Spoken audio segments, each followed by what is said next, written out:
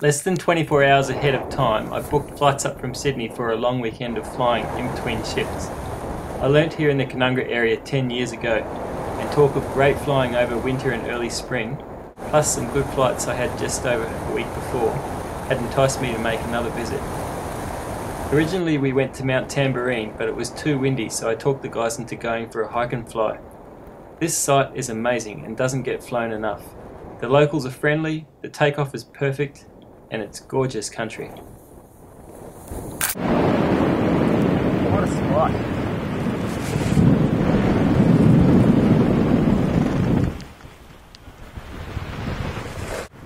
Looks like it.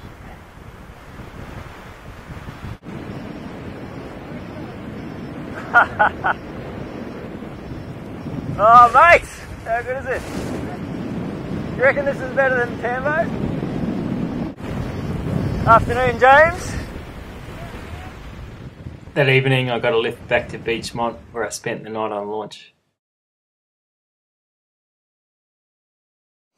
Hope this guy's on his own, doesn't have any friends.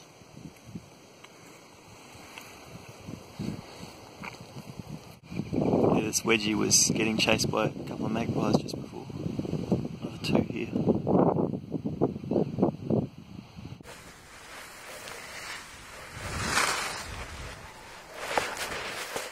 It was blowing 20 knots, so not ideal. I had to keep the speed bar handy on launch, and I cruised around for over an hour just waiting to get high enough to zip down over the back.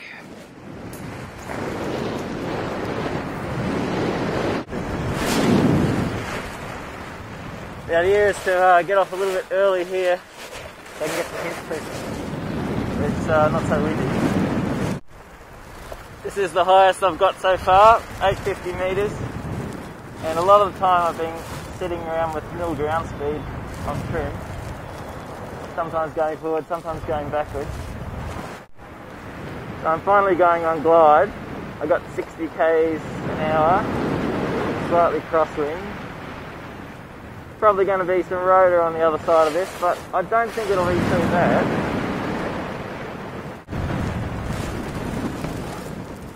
Can't see myself making the Hinchies, but I'll possibly make it to the bomb out.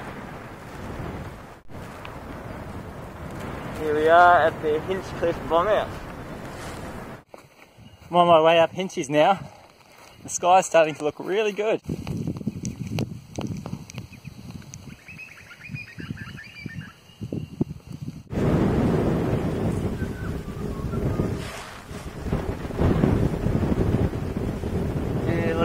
I thought there's probably some convergence going on, but so low you only get one chance really, so I was reluctant.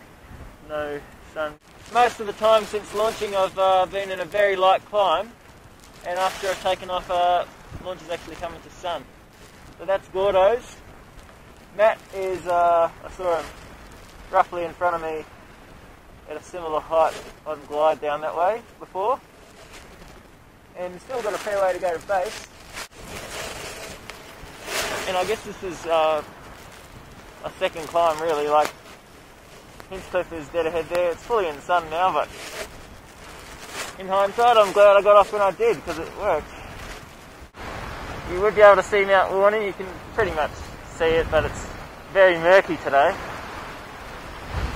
This is fantastic. We've got Beechmont National Park, and it's pretty lifty through here as you might imagine. See how much lower the cloud is on the east of the caldera,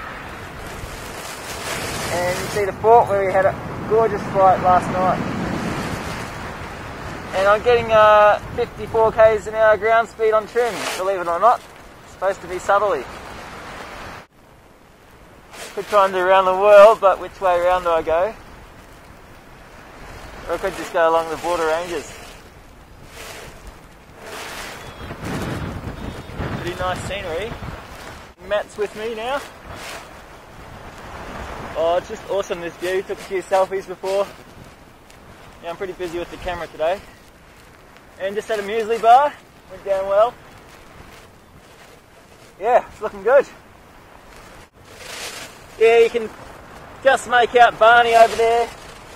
Lindsay. I think I'm going to follow these clouds and then shoot back into New South Wales towards Kyogle. Great day. I was going to go for these ones, some nice terrain and some clouds that way, but this cloud looks even better and wow, look at this. So yeah, let's go.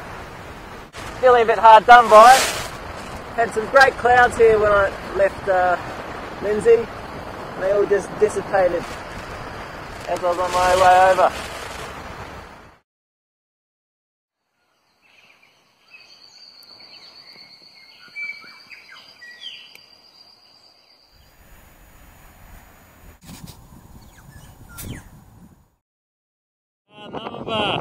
It's pretty cool. I haven't ever been this far.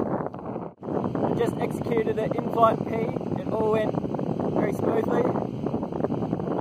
Could possibly be on the chase cam because it was peeing for quite a while. And the only damage is just a few drops. They're almost gone. Well, the birds are singing.